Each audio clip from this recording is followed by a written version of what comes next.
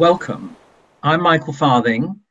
I'm chair of the West Pier Trust, and it's a real pleasure to welcome you all to this, what I'm sure is going to be a spectacular entertainment led by Professor Fred Gray, who is our historian and archivist, and someone who's had a long-standing history in the seaside, its social and cultural implications, and indeed particularly its architecture. Now, he's written books before about the seaside, and this new book, published just last week, The Architecture of British Seaside Piers, is his latest offering. And we're going to have a conversation about the book. Fred will make a series of short introductions about various aspects of the book. And I very much hope that you will stay with us and enjoy the session. So it's my great pleasure to introduce Professor Fred Gray and ask Fred just to start us going. And I think, Fred, perhaps I'll start with a question, really. How did your interest in seaside and pier architecture develop? Thank you, Michael. And it's good to be talking with you. I guess people of a certain age have experienced the seaside or the English seaside for a long period of time. And my first experiences date back to the 1950s, 1960s as a London child. But once I moved to Sussex and started teaching in adult education, it was clear that people living in Worthing or Hastings or Eastbourne were really interested in their seaside locations. And I started to teach about the seaside. And in fact, the local people I was working with, teaching, they often knew more about it than I did. So it became an exchange of ideas. I was bringing academic ideas, they would bring in real histories. And that led to my interest in seaside architecture, seaside places. Like many people, I think I quite enjoy rather seedy, rundown seaside places in winter. Although somewhere like Brighton or Margate, Main Sands on a lovely sunny seaside day is wonderful. How do you go about writing a book like this? Because, you know, it spans, I guess now, almost 200 years in terms of history, not quite perhaps. How do you start, and what techniques do you use to pull together, for instance, the more than 300 illustrations in the book, which are very diverse? Yes, it's a fascinating process of trying to put together a jigsaw puzzle. But at the start of it, you have a few pieces of the jigsaw in terms of ideas, in terms of images, and then it's a question of trying to make more or less a complete jigsaw. There are always some pieces that are missing. There are some illustrations that I couldn't afford to include, illustrations that I know are there but I couldn't find. And there are ideas which develop over time. So I think the process of researching and writing a book like this one is immensely enjoyable, sometimes frustrating, but overall immensely enjoyable process. I like, when I'm writing, to see ideas firm up and develop, and what I start off thinking in terms of an idea often changes as I write. As I look at new pictures, those things change. So it's a process of development and engagement, which I just find absolutely fascinating. Great. Well, why don't you introduce us to, I think, towards the beginning of the book, when you talk about the early origins of piers and where they've come from, and indeed, what is a pier? How do we define what a pier is? Okay, I'll do that. And let me start off, though, Michael, with a quote which I came across yesterday, in fact. It's from JG Ballard, that wonderful novelist. And he said, or one of his characters said, "All the most interesting things in the world take place where the sea meets the land and you're between those two states of mind. On that border zone, you're neither one or the other, you're both." And I think it's a great quote because, of course, piers do both. The book starts off by exploring some of the structures that existed before piled piers, and this is a lovely view of the Cobb at Lyme Regis. It's an ancient structure. It's parts of it are 700 or more years old, and it's been remade many, many times.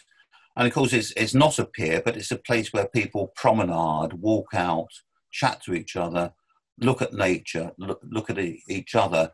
And that seems to me to be the essence of a pier. It's a place to where nature and society meet. And it's a place which is environment shifting. It's rather than a time machine, it's an environment machine. Although we also reflect on time as well. This is another early structure, early 19th century Margate Pier. It's called a pier rather than a jetty, but it's a harbour arm.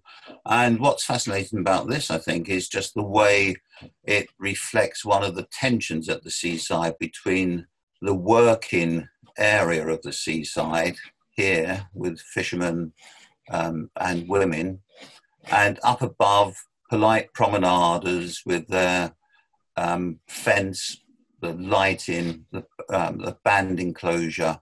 So that tension, I think, has been at the seaside and on seaside piers for some time. And this is a picture of the jetty, not a pier, but the jetty at Great Yarmouth. It dates from the mid-1790s.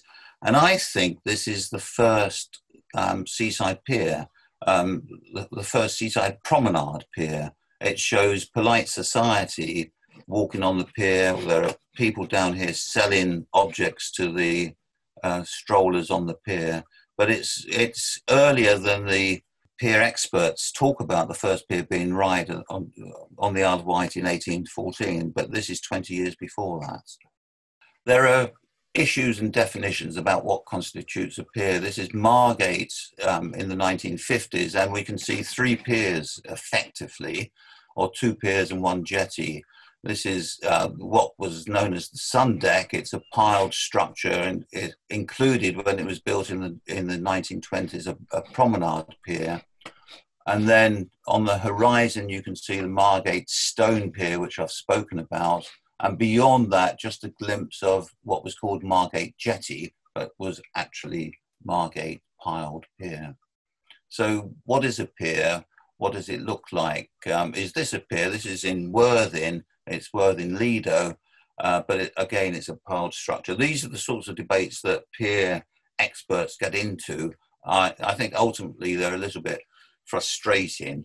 We should be concentrating on what piers do and how they perform and how people have enjoyed them over time. Herne Bay Pier in the 1850s, it's a wooden structure, and piers at this point performed 2 roles really.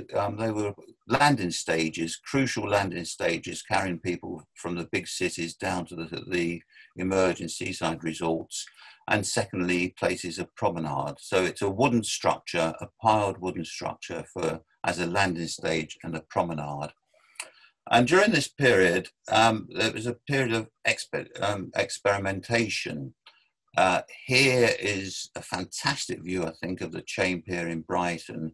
Chain Pier was opened in 1823 and one of just 3 chain piers built, but the designer, Samuel Brown, was experimenting. It's built on wooden foundations, but these huge iron chains.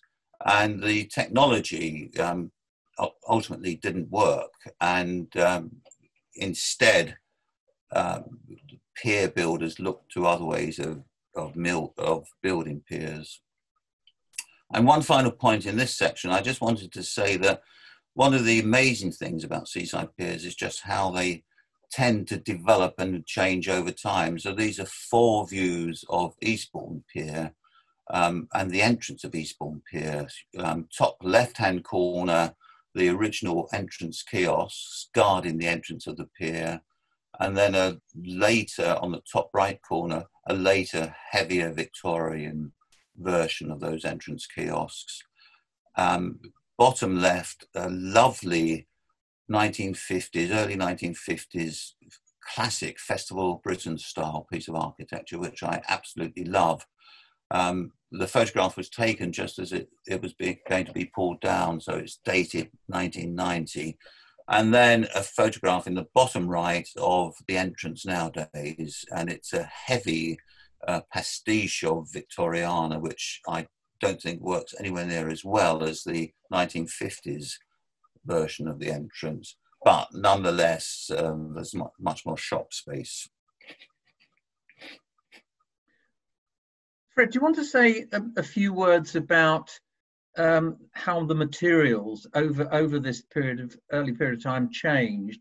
I mean, I was very interested to read in the book about the early use of wooden piles, and indeed the city of Venice was built on wooden piles. And I learnt only earlier this year that in fact those wooden piles become petrified with time, and in fact are very durable. And I just wonder why we gave up wooden piling and went on to cast iron and then steel and use of concrete, and how those other materials crept in. Yes. I think part of the answer is that wood was easily available, easy to shift, easy to supply, and working on the first wooden piers in places like the Thames Estuary, which was the classic Ordnance Survey description was sand and mud. Wood could be sunk into sand and mud very easily. Equally at Ryde on the Isle of Wight, it's sand and mud. So it was easy to get the piles in and to fix them. But the fixing tended to be not all that permanent. The piers needed to be remade again and again. And frequently the big problem of seaside piers made of wood was worm. They would be eaten away, and sometimes piers would have to be remade just after a few years. So it was always a temporary structure, really. Although they were being built for permanence, they got attacked by everything from storms to worm. And so there was a search on for other materials. I think that's what the Chain Pier in Brighton was exploring. So it was built on big wooden piles, but using iron. Of course, just at the time when new materials, in terms of the industrial change in Britain and Britain's industrial might, new materials are coming on the scene. And how important was the development of the railways to the expansion of interest in piers and development of piers? You suggest in the book that the two are very closely linked. Yes, and they're linked in interesting ways. The railways ultimately meant that most piers stopped having a functional landing stage role, apart from for pleasure journeys by paddle steamer and pleasure steamer. So they undercut the carrying of people from London to, say, Southend or Margate. But the railways had a fascinating impact in terms of technology. So some of the technologies of railways were subsequently used for piers. Things such as screw piling and cast iron columns were all partly products of railway engineering. So it's both a negative consequence, but also a positive consequence. But ultimately, railways would bring millions of people to different seaside places where they would often enjoy seaside piers. Well, thanks. Should we move on then to perhaps get you to say a few words about what you call the golden age of British piers? So, as I said, the technology of industrial Britain was brought to bear in pier building. One of the great technologies, once wood gave way to iron, was the screw pile. And on the right-hand side, there's a screw pile, a wrought iron screw pile in this case, that was extracted from the West Pier 20 years ago. On the left-hand side of the picture, there's a very rare, fascinating example of a screw pile being put in place, being winched round and driven down into the seabed at low tide. This slide shows how pier designers attempted to cope with the problem of getting people from the sea to land and vice versa. The top engraving shows Margate Central Jetty, now the Central Pier, and the low-level landing stage, which was used at low tide to get people from sea to land. It strikes me it must have been a terribly slippery business to walk along that jetty. The larger picture shows the pier at Plymouth on the Hoe, and this very curious graduated landing stage circling the pier, again trying to cope with the business of different states of tide. And the final picture from about 2010 shows work on rebuilding the landing stage on Worthing Pier, and those great timber bulks being put in place. The greatest pier designer, and one of the things I'd just like to focus on a little bit, was Eugenius Birch. He was by far the most important pier designer in terms of the number of piers built from his first pier in 1855 to his last pier in 1884. But more than that, he was important for his design innovations, his engineering innovations, and architectural ideas. This is a picture from 1863 of his view of how the West Pier in Brighton was going to look. And the West Pier opened in 1866, and the entrance kiosks here were more or less built as he shows them here. Birch was a great watercolourist, so those were more or less built as he displays them. But otherwise, the pier was totally different. The configuration of piles was very different. These are based on his first Margate Pier piles.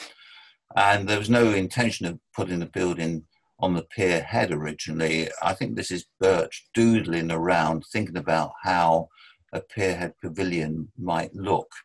But this is still a promenade pier. It's a place to walk, and the money from it comes from entrance tolls and fees from people landing by boat. The pier as built in Brighton was totally different. It was ornate. It had 6 kiosks on it, apart from its 2 entrance toll booths. It had a bandstand. It had weather shelters, weather screens. It had ornate seating, wonderfully entrancing dragon or snake entwined lamp standards. So very different from a plain functional pier.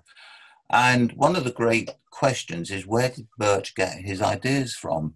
And increasingly, I think there's a sense that Birch was learning from and applying the ideas of a great mid-19th century theorist about design and colour, someone called Owen Jones, who in 1856 published a book called The Grammar of Ornament, where he looks at the designs from a whole range of different societies around the world.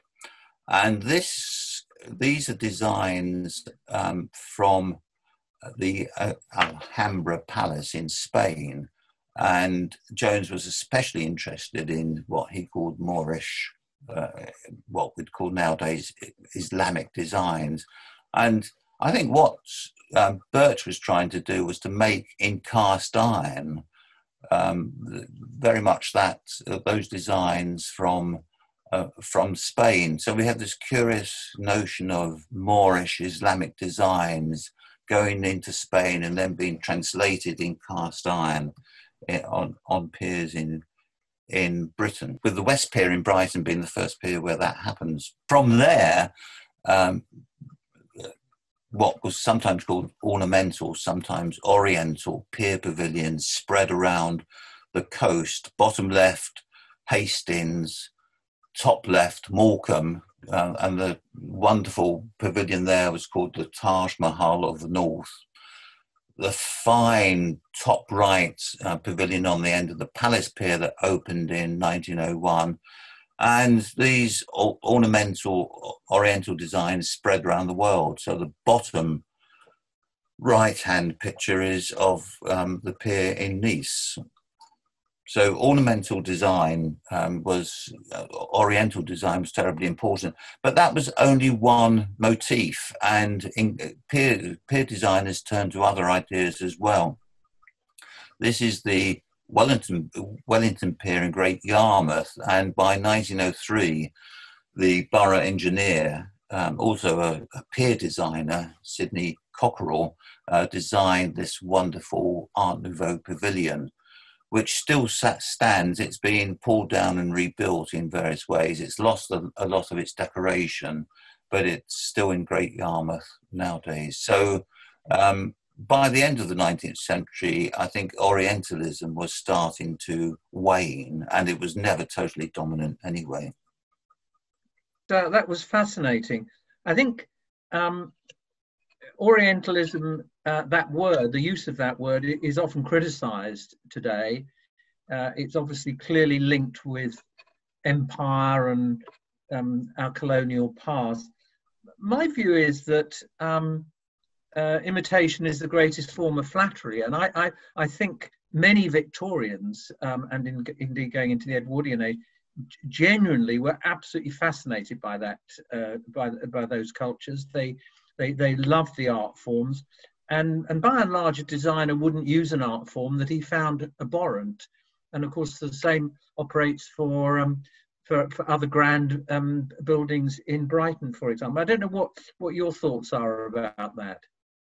I think you're ultimately right, Michael, that the people designing those buildings and using the buildings, the holiday makers seeking pleasure and joy and fun, to listen to music, to watch entertainment, they'd have been aware of the architectural detail, but I don't think they'd have very often thought about any deeper colonial, imperial, empire reason. I think what Seaside designers were trying to do was to develop a language, an architectural language, which was different from the mundane language of London, architectural language of London or Manchester. So these were special, entrancing places. It's an architecture that is, it's an architecture of pleasure and delight rather than work or home. In the introduction to your book, you talk about the sort of almost the philosophy of the horizon, and I wondered also whether bringing these architectural concepts to Piers was part of trying to open our horizons in a metaphysical sort of way as well as a physical way for the British holidaymaker. Yes, I think you're right. Of course, people could venture off a pier onto a paddle steamer and take a voyage over the channel in the case of Brighton or Weymouth or along the coast. But I think that notion of speculating, standing at the end of the pier and speculating about the past, the present and the future, thinking about other parts of the world, was something that piers allowed people to do. I also think that people are still intrigued by piers in a whole series of different ways. You can go onto a pier and look at children peering over the edge of the pier or through the deck and wondering what's in the sea below and being sometimes quite scared of it. Some adults are scared of piers as well. So they allow us insights into mysterious places.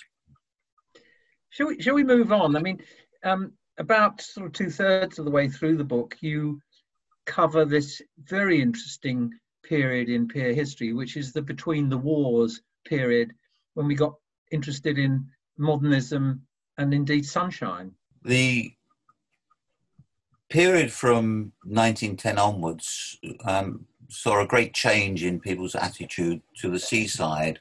There was a turning away from the Victorian period and Victorian architecture, and people started to enjoy the sun. More and more people learnt to swim. It was the nature of fashion changed. There was a absolutely massive turning away from the 19th century and a look forward into new ways of enjoying the seaside. And it's a period when seaside lidos were being built, parks and gardens were opening up. So people were starting to try to get a suntan even on the beach. And those piers that had been built during the 19th century, and really pier building came to an end in 1910, 1912, those piers were really ill-equipped to cater for the sun. And that's where actually fire comes to the rescue. Quite often when a pier catches fire and an old Victorian pavilion is destroyed, it's an opportunity for pier builders to develop new, more modern structures. This is Colwyn Bay Pier, showing the 3 pavilions, early 20th century, burnt down, very quickly rebuilt, and the bottom left pavilion is very quickly burnt down again, accidentally burnt down. And finally, there's this lovely modernist streamlined structure which reflects the styles of the day. And that survives in Colwyn Bay until just 2 or 3 years ago. Of all the piers, the one that perhaps most took to this modernist aesthetic of seaside architecture and seaside play and tried to meet the new ways of enjoying the seaside was Clacton Pier. And absolutely massive pier in terms of its total area. And you can see here a fun fair, and of course subsequently many piers carried fun fairs, theatres, entertainment venues, and extraordinarily an open air swimming pool with places for spectators. I just love the idea of swimming over the sea in an open air swimming pool. Some of that structure is still there. It's no longer used as a swimming pool though. But Clacton Pier was a wonderful example of how to build a new leisure structure for an ever larger market. But my favourite 1930s pier is undoubtedly Worthing, and it still survives more or less unchanged. And the Pierhead Pavilion started off life as a lovely cafe, dance venue and sun lounge with interior and exterior places to enjoy the sun. And it takes something from that nautical modern style of architecture, pretended to be part of an ocean liner. The final pier built in the 1930s, and indeed what the final pier to be built before the Second World War, was Weymouth Bandstand Pier, a short stubby structure and basically a dance hall, an open air dance hall, and some of it survives now. It's interesting that this pier shows the evolution of material ideas. So by the 1930s, concrete was the material in fashion, and was used in places like Clacton and in this Weymouth bandstand as well. And all of that changed. The sunny seaside was ground to a very sudden halt in 1939, and around the coast most piers were sectioned, but they were cut in 2 or in some cases 3 as the threat of invasion increased. And during the war, many piers suffered. So the top left picture shows Worthing Pier being sectioned. The top right shows the ill-fated St Leonard's Pier burning down during the war, an accidental blaze.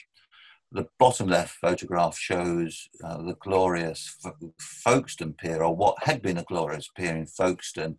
It survived the war, survived bombardments and missiles whizzing over from France, survived all of that. And just after the war ended, someone got onto the pier and burnt it down. And finally, though, there was hope. So the bottom right picture shows Bournemouth Pier being reconstructed at the end of the war. Well, that's fascinating, Fred. I was always interested in the sectioning of piers during the war. I mean, there was a concern that we might be invaded, and that somehow separating the pier from the land would be a smart move. I never quite understood that, though. What's behind that?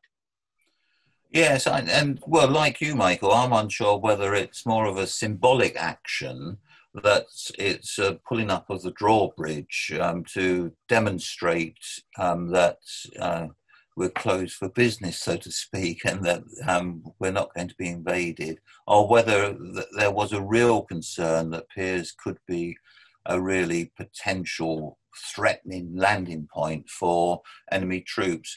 I think it may be a combination of the two, that Piers could, in theory, have been at least the starting point of invasion. But bear in mind that, of course, most of the beaches around the south and east coast were covered in minefields and barbed wire anyway.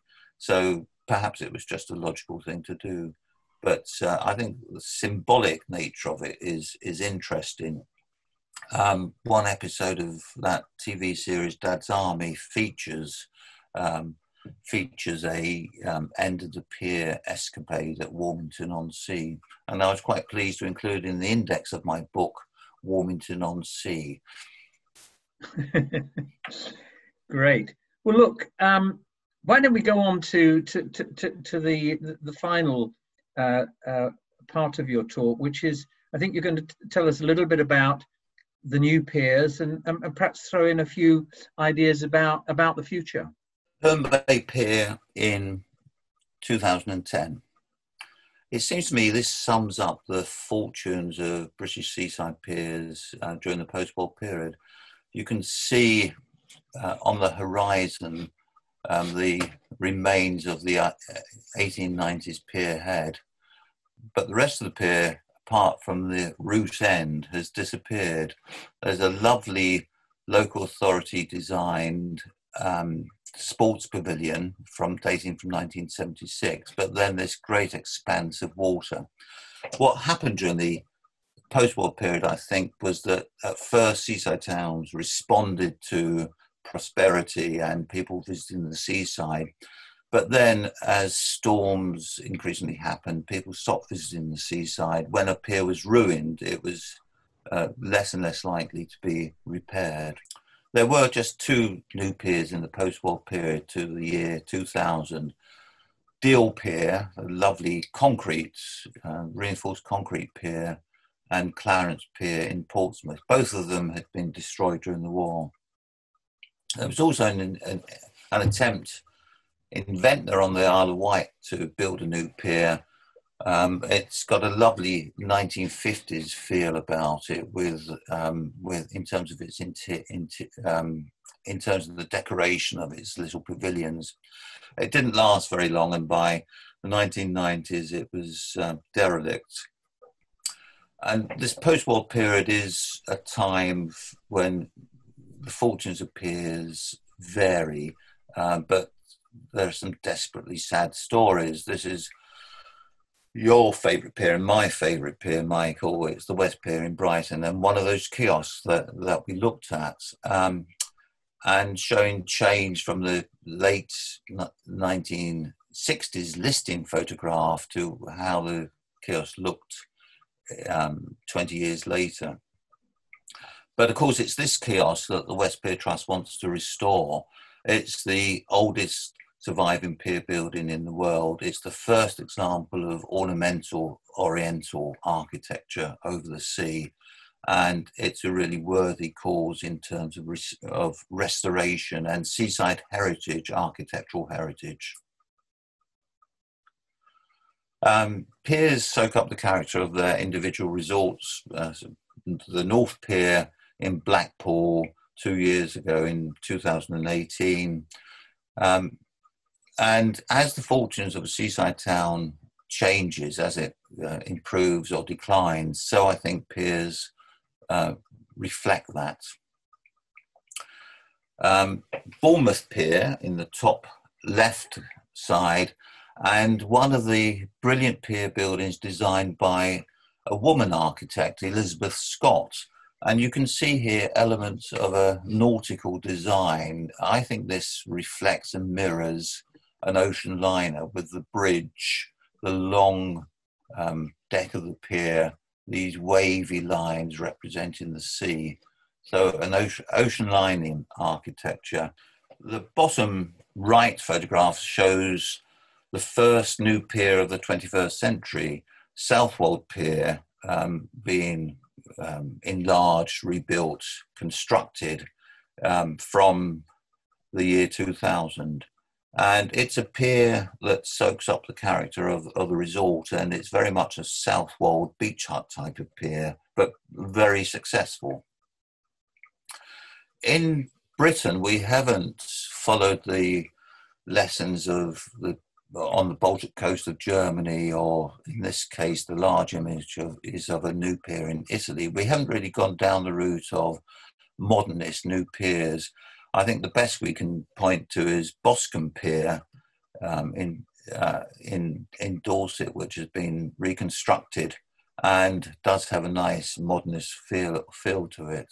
So I love the idea of around the coast of Britain building some nice new modern piers. The book concludes by trying to work out just what's happening to seaside piers now, and I contrast what I call civic piers with amusement piers. And these are two examples of civic piers: Saltburn Pier with its lovely cliff railway, and then the amazing Clevedon Pier in Somerset. Wonderful. Both of them are wonderful structures. Both of them are civic piers in the sense that they're dependent on either charitable foundations or local authority funding, and quite often with large elements of lottery fund money as well.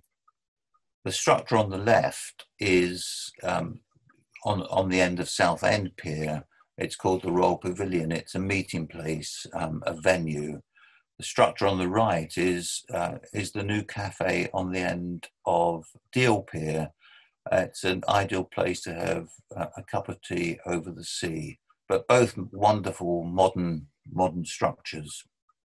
Some piers are in the middle of this continuum between civic and amusement piers. So this is the wonderful Cromer Pier, owned by the local authority, which spends a lot of money each year maintaining the structure, but the Pierhead Theatre is run as a commercial operation. The glorious, staggering Hastings Pier, rebuilt after a fire, and the broad expanse of deck. And Hastings Pier has dithered between being a civic pier and an amusement pier, and it's had a very checkered history over the last 2 or 3 years, but architecturally an amazing site.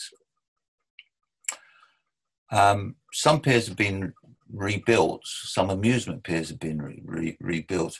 Amusement piers, I think, are a combination of sometimes fun fairs, amusement arcades, gambling machines, and this is Felixstowe Pier. You can see the original pier building in the top left, and then the brand new pier building. I think these two towers are architecturally a feature of amusement piers, and you can see them on the pier in Western Supermare, for example. And it probably dates back to that Wellington Pier in Great Yarmouth. And it's the two towers are also pinnacles on Brighton Pier. Brighton Pier is the Palace Pier, I should say. Brighton Palace Pier is the most successful, commercially successful pier in Britain, and it's an ideal example of amusement piers. So I think this combination, the way forward of civic piers and amusement piers, is going to be the pattern for the next few years at least. But ultimately, we can't predict the future for seaside piers with any great certainty. Well, Fred, thank you, and that's brought us really right up to date. I've just got one or two thoughts that I'd like you to think about. I mean, you mentioned fire. Fire seems to have been damaging to many of our piers, and I mean, I guess there are different reasons why, but I just wonder what your thoughts are about the role of fire in determining pier history. Yes, it's fire has been probably the most single important agent of change, along with storm. Those two things, storm and fire, in terms of sweeping away, radically altering piers. One of the curious things, of course, about fires on piers is that although they're surrounded by water, it's often proved amazingly difficult to get the water onto the pier to quench the fire. And sometimes fires are started accidentally. Sometimes, as in the case of Folkestone and the West Pier, it's the result of arson attacks. Sometimes it's people, work people on a pier accidentally set fire to a structure. But fires are agents of change, and depending on the optimism of the pier owners, whether it's a local authority or a private business, it provides a chance for a new pier or a new structure to be built.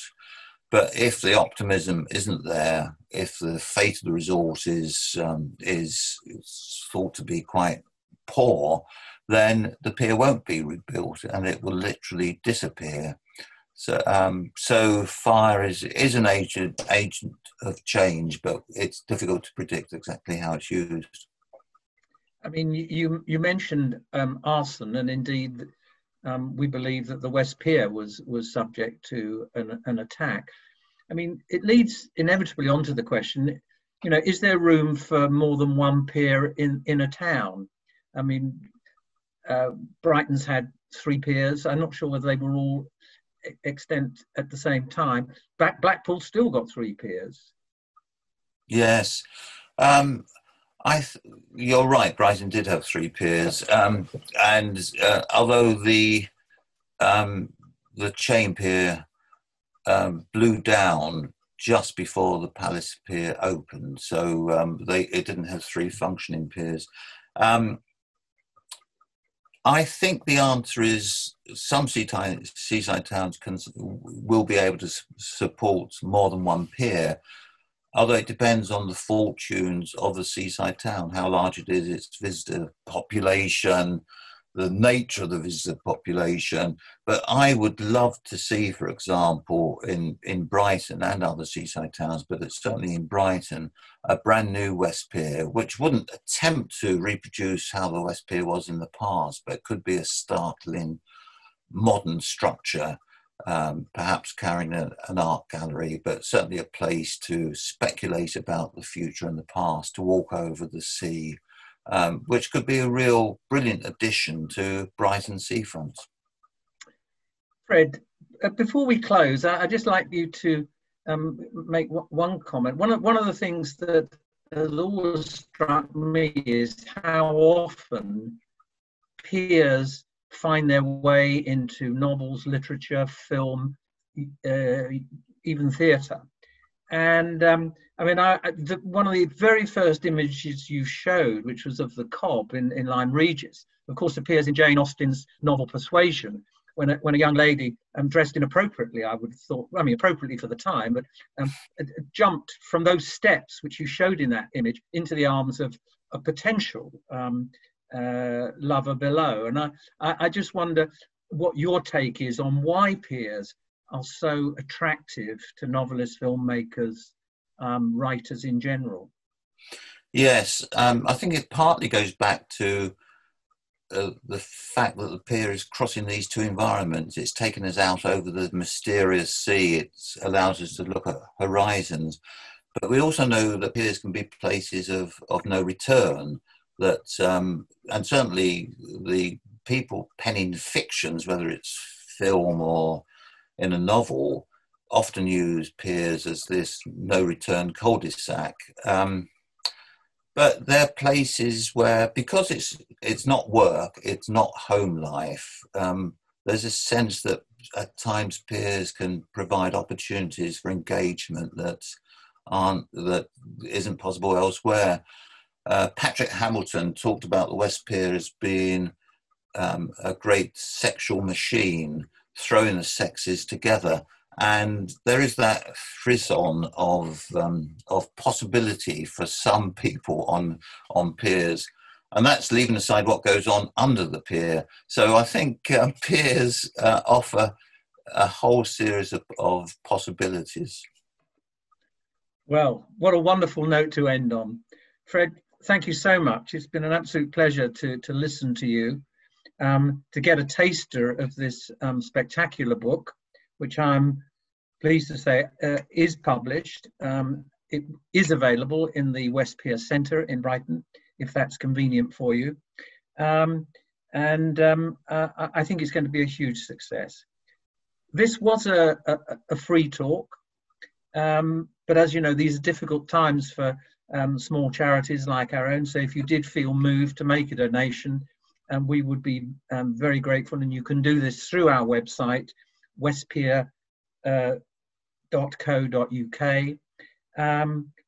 And as Fred mentioned, we do have a big project on at the moment, which is to reconstruct that fantastic Eugenius Birch kiosk. We call it the kiosk. It's, if you like, a small pavilion. And we are preparing to reconstruct that onto a reserved spot just in front of the West Pier Centre on West Beach.